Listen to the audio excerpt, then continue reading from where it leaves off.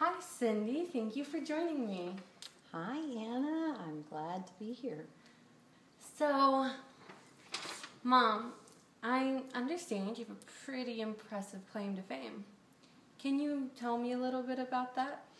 Well, one time back in, it would have been the end of 1982, I was on the game show called Family Feud, whose host was Richard Dawson, whose other claim to fame would have been Hogan's Heroes. He was on that show. Really? That's so cool. So how'd you get the opportunity to be in the show? Well, my little brother Dennis, who at the time was probably only about 7 years old, would watch Family Feud every day. And one time after he watched the show, he wrote down the phone number and he pested your Nana every night for like a week. And finally she was so worn down from him asking her that she called, since he had found out they were going to be auditions in our town of San Diego.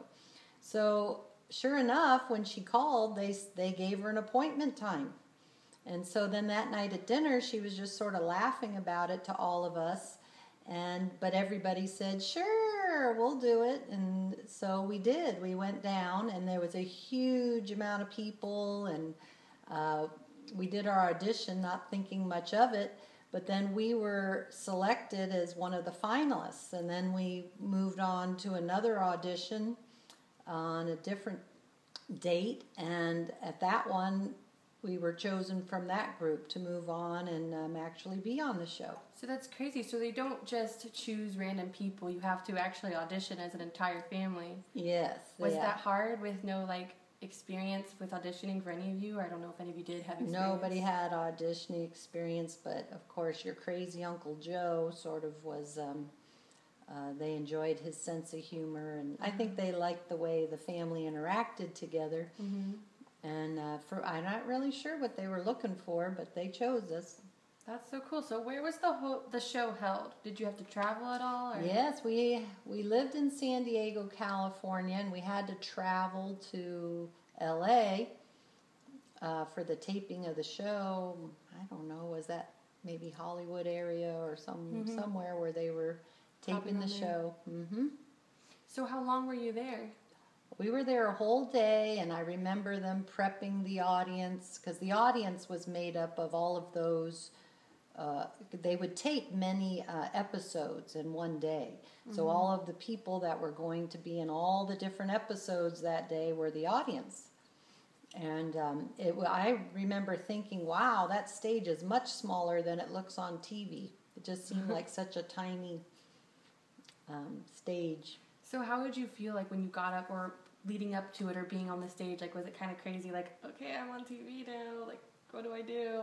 Or was it kind of just like, Yeah, not really I think I was deal? nervous. I'm definitely not someone that likes to be in the spotlight. So as it turns out, also, after all this came to be, Dennis, who was 7 years old, was not even allowed to come with us. As it turned out, you had to be 12 or up just to be in the studio, and then you had to be even older just to be up on the stage. So it was Nana and Grandpa, myself, Uncle Joe, and Aunt Bonnie. Aunt Bonnie being 15 at the time, so she was the youngest in our group.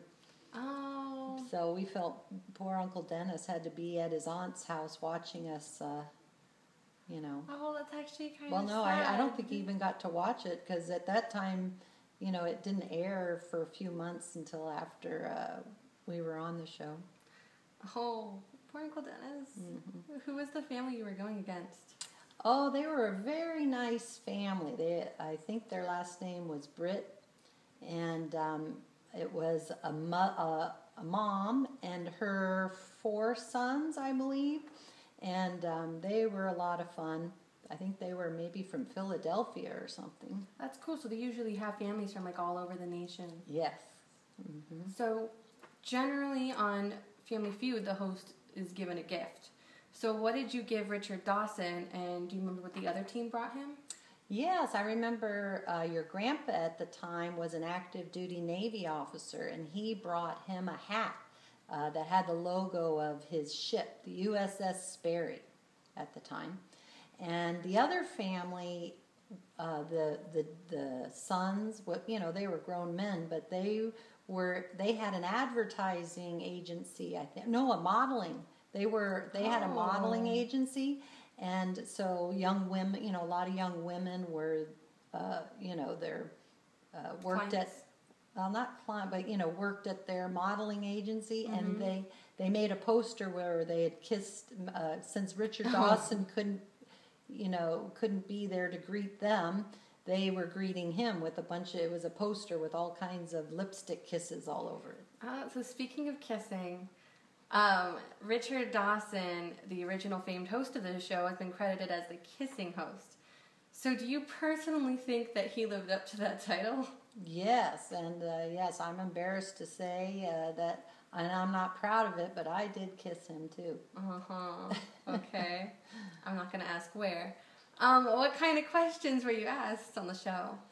Well, many types of questions, but one that, some that I remember as being comical, one of the questions they asked was, what's your favorite fruit flavor shampoo? And the reason it was comical is because Grandpa, as you know, is bald. And so when he was asked that question, it definitely stumped him. He didn't even know that shampoos came in fruit flavors. Really? That's really funny. So was the show filmed in one take, or was it a lot of different takes? Like, would someone yell cut every few minutes? One take. One take? So if there was a mistake, you just had to go with it? Yeah, just had to roll with it. Oh, okay. So did you have anyone dressing you or prepping you, or did you do makeup, hair, dressing all by yourself? No, they didn't do any of that. Okay, I thought so. So big question is, did you win? Yes, we did win. My dad and I, at the very last round, we were chosen from the family to do the final questioning, and we won right on the money. I think you had to get maybe 40 points exactly, or whatever the point total is. We got it exactly with the question, what is the most dangerous insect? And my dad chose the beetle, which didn't get any votes.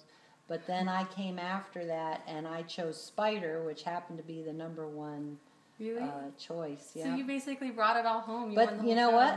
A spider isn't even an insect. But anyway. Well, we'll let it pass. You won. It's passed. I mean, you were on TV, so it passed. That's so great. Well, thank you so much for joining me. that was really nice and really fun. I love talking with you about your experience. Thank you so much. You're welcome. We'll watch it together later. Okay.